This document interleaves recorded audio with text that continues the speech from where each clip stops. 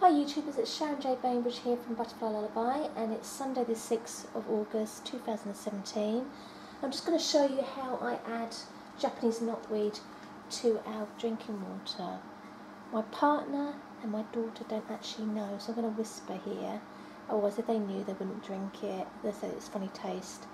So at the moment they haven't noticed because I'm only adding a teaspoon of Japanese knotweed water to every bottled water I create.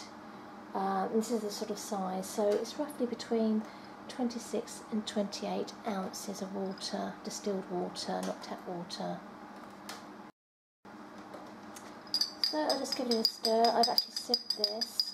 I usually keep the Japanese knotweed in the fridge. What I usually do is I usually collect some Japanese knotweed leaves and stems. I blend it up in the blender with some distilled water. Then I just put this into the fridge and I keep it for about 3 days and then start again.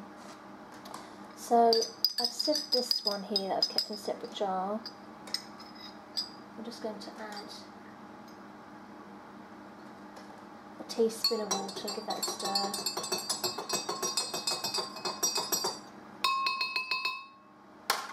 Also give it a shake once it's in the bottle.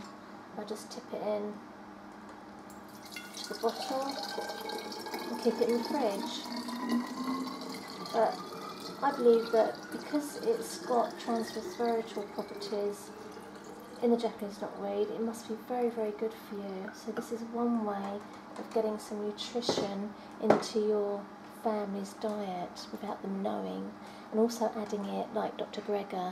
Michael Greger mentions, adding it to, you know, soups and I don't know, whatever you can actually add it to without them actually knowing.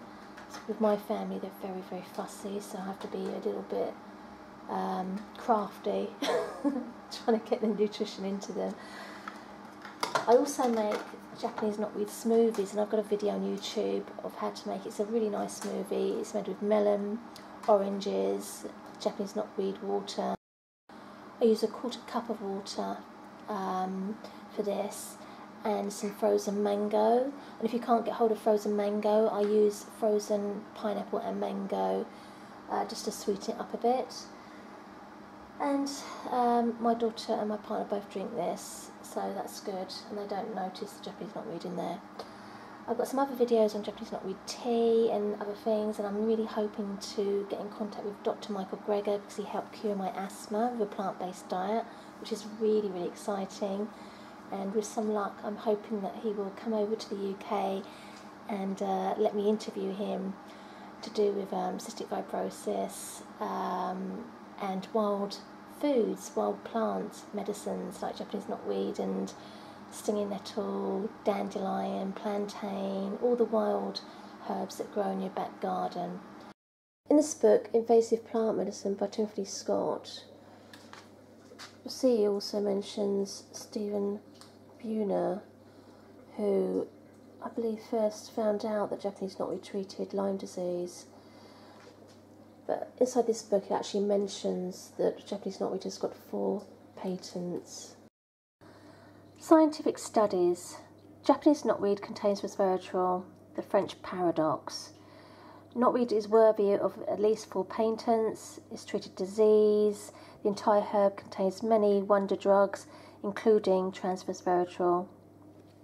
New Scientist magazine reader bucks the trend. Basically, Ruth Burroughs is telling us that Japanese knotweed is not all that bad as we're told, and she's concerned about it. And she's just writing here about all the good things about Japanese knotweed. So, you know, why is it that science needs to be speaking out more and getting into the papers, but it's not getting to the papers because the papers don't want to hear this.